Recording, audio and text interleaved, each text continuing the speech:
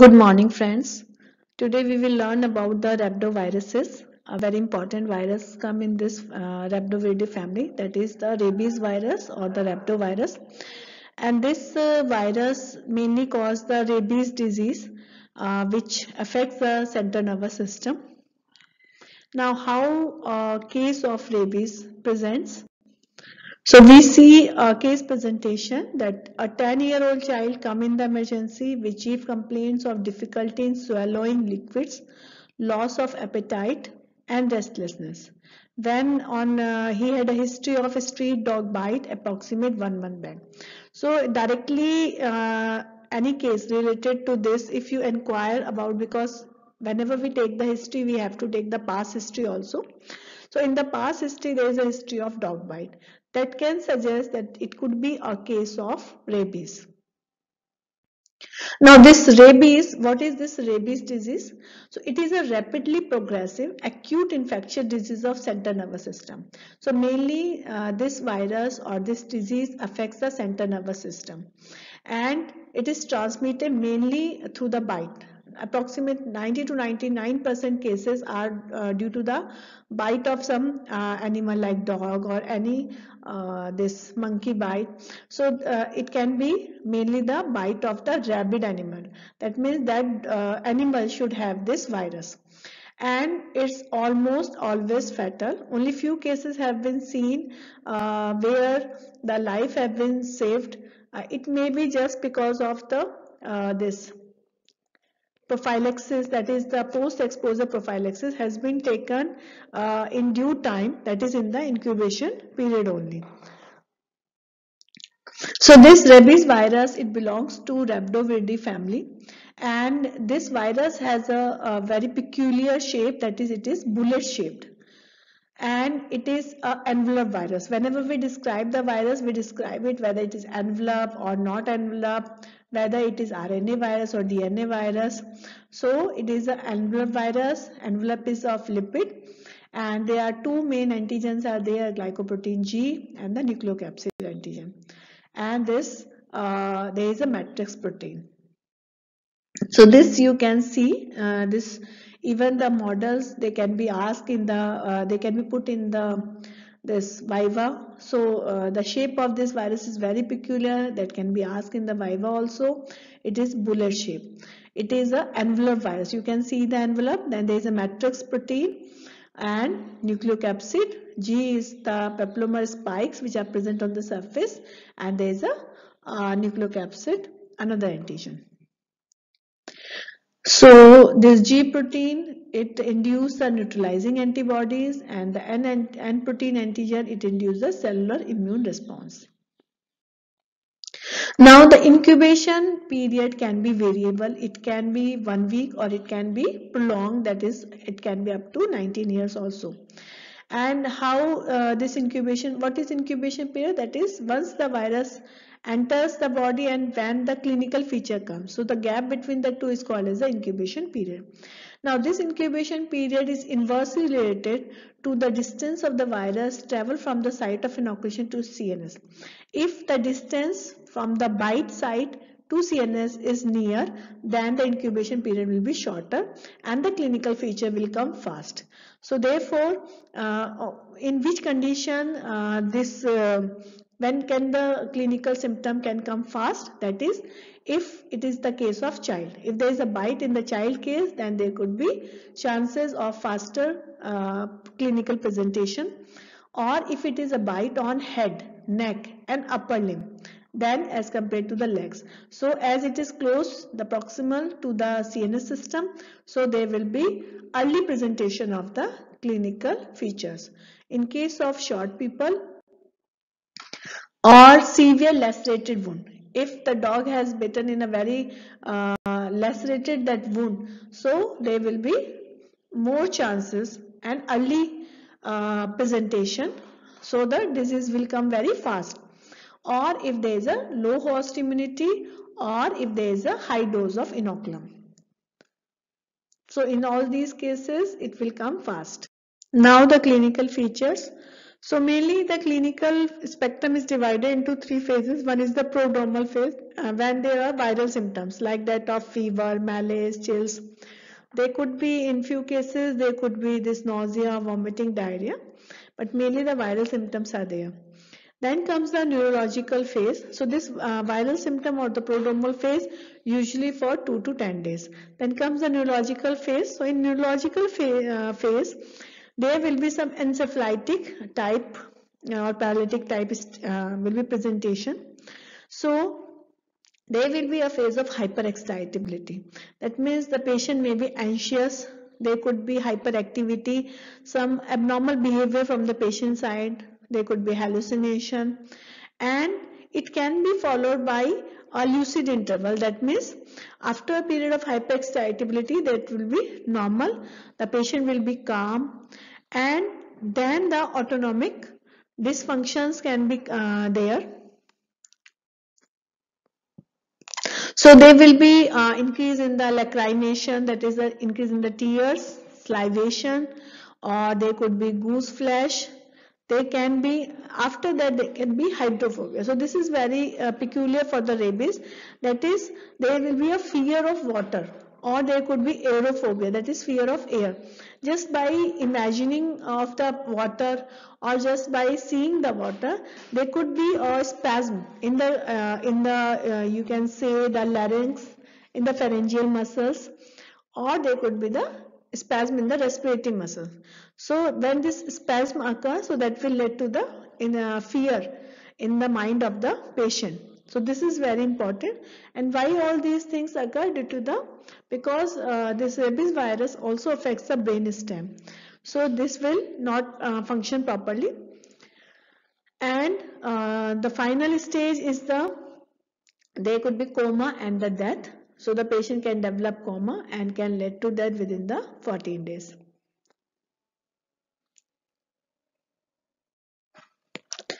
Then what can be the clinical manifestation in animals? So in them the incubation period is 2 to 12 weeks. Now the animals can also have two type of presentation, either it can be dumb or it can be furious. So if it is furious, so there will be hyper-responsiveness will be noted in the this animal, and they will be auditory, visual, tactile, they will respond to all the, they will be very sensitive to all any type of stimuli, they will be aggressive in behavior, and if it is a dumb type of, then they will become more shy, and you will see that they are withdrawn. And they can also have the drop jaw syndrome, that is continuously there is a drooling of the saliva, and finally they can be comatose. And also it has been noted in the rabid animal that they are biting people or biting without any provocation. So that is a very important sign which can be noticed. If they are running, they are biting without any provocation. So there could be a chance that that is a rabid animal. Now, this rabies virus are of two types. It can be street virus or it can be fixed virus. So, what do you mean by this street virus? That is, they are those virus which are wild virus, which are causing mainly the rabies disease. And they have been freshly isolated strains in the lab, and they have a long incubation period, and they produce the intracytoplasmic inclusion bodies, that is the Negri bodies. Whereas the fixed virus, they have been produced by propagating this virus in the animal. That is, when they have been propagated in rabbit by brain to brain, that is, you have inoculated in the brain of the rabbit. From there, you again take up the virus, then again to another animal. So that is why they lose certain properties. That virus will lose certain properties and become the fixed strain. So what is the property of fixed virus? That is, they will not produce inclusion bodies. Whereas the street virus were producing the inclusion bodies, and this fixed virus, they do not multiply in the extraneural tissue. That means they will live only in the neural tissue. They will not infect the salivary gland, and there will be short incubation period. So these fixed virus, as they are not affecting extraneural, incubation period short, so we can use it for vaccination. When we want to derive vaccines, we can use this virus. So how this virus is being transmitted? Mainly by the bite of the any rabid animal. 99% cases it is the rabid dog only, and there can be other rabid animal like fox, jackals, all this. Other than that biting, it could be corneal implantation or through the aerosol, either from the bats or in the labs. Now, one thing I want to clear that when there is a bite of rodents, like you can say rats, so there is no chance of transmission of this rabies. So there is no risk. So that can be asked usually in the MCQs or Viva question. So rodent bite never have this rabies. And human to human transmission, although in the bite or the saliva, theoretically there can be a possibility, but it has never been confirmed that it can transmit the rabies virus. And by consumption of raw meat or milk also the rabies virus does not transmit. Now what is the pathogenesis of this disease? That is when this rabid animal bites any person, so there is occur a local multiplication of this virus at the site of bite. And from the muscular site, it will go to the neuromuscular junction, that is it's a back transport. So from there it reaches to the neuromuscular junction. From there it goes with the help of the peripheral nerves, it will reach to the spinal cord, that is the dorsal root ganglion. From there it will go back to the central nervous system. So this is how from the bite site, first from the muscular side it reaches to neuromuscular junction. From there peripheral nerves will take up to the spinal cord. From spinal cord then it goes back to the central nervous system. So what is the speed of this virus travel? That is the 3 mm per hour, or it can be more. So it is a retrograde transport. It is a retrograde exoplasmic flow in the sensory or the motor nerve fibers. In the CNS, once this virus reaches to the central nervous system, it will multiply there, and then it start spreading to the different parts of the body. That is spreading centrifugally with the help of the nerve. It reaches to the various parts of the body. That is and the part which are more close to the central nervous system, there will be high load of the virus, where it is the saliva, salivary glands. And as you go distal from the central nervous system, the inoculum of the virus also, that is the viral load, will also decrease. So it multiplies in the salivary gland, it shed in the saliva and reaches every tissue in the body. This you can see, that is there is a bite of the infected dog, then the virus will be deposited on the bite site, it will replicate locally, then it will reach to the neuromuscular junction. There this acetylcholine receptors, so there the virus will bind.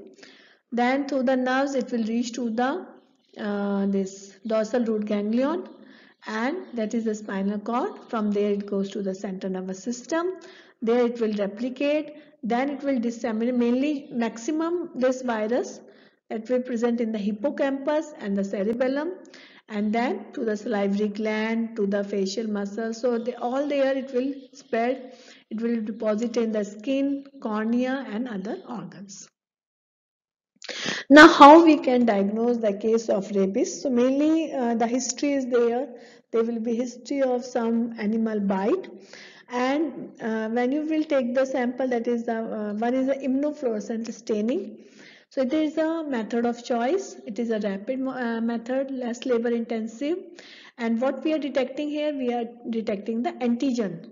So mainly we are detecting the antigen of the rabies virus, and so where it can be used, that is after the death, you can have post-mortem, you can have the brain tissue, or you can have the hair follicle from nape of neck, corneal smears and the facial skin biopsy. So in the live patient you can take from these points, and if it is a post-mortem case then you can take from the brain tissue, and you can go for the immunofluorescence. Then comes the Negri bodies. So that Negri bodies, they are the intracytoplasmic eosinophilic inclusion bodies, and you can see, because there you have to take the brain tissue, so that means you can only examine it post-mortem. So it is a rapid method, but there could be high chance of false negativity. Even if you are not able to detect the negri bodies, you cannot say it is not a case of rabies. It is most abundant in the hippocampus and the cerebellum. And what staining method you can use, that is the Salars technique, which you can use for staining. So what are these? These are the intercytoplasmic eosinophilic, means purplish pink structure, and they have the basophilic inner granules. So this you can see the negri bodies in the brain tissue. Isolation of virus, that is either it can be inoculated into the mice, so where we can check for the, that is the suckling mice, there will be what can be the symptom, encephalitis and that. You can also look for the presence of negri bodies or the antigen. Then another method of isolation can be in the cell lines, where you can have the mouse neuroblastoma cell line or the baby hamster kidney cell line. So it has a faster yield of the virus, and that can be detected by the direct immunofluorescence test. Then another method is the antibody detection, either from serum or from the CSF. When we are detecting from the serum, it could be either due to the bite, due to the infection of this virus, or due to the vaccination. So therefore, much better option is for CSF, because if there is this antibody is present, then it is mainly due to the infection only. Then viral, there are so many methods for detecting these antibodies, that is the mouse neutralization test, rapid fluorescence focus inhibition test. Another is the FAVN, that is the fluorescence antibody virus neutralization test, and indirect fluorescence assay. Then viral RNA detection can be done by the RT-PCR. It is a very good method, and you can, it is very sensitive also, it is very specific also, although the gold standard is the direct immunofluorescence test. Now the treatment of the rabies infection, there is no specific treatment. Symptomatic treatment to give some relief to the patient, and usually the outcome is fatal. So isolate the patient so that the patient should not be exposed to bright light, there should not be any noise, and should not exposed to any cold air or water, so that it will not precipitate the spasm. Sedative, anti-anxiety drugs, hydration and urination should be maintained. So that's all for the today's this topic on rabies. And important part of this, that is the prophylaxis, post exposure, pre exposure, that I will share within few days. Thank you. If you have any doubt, you can write me in the comment section.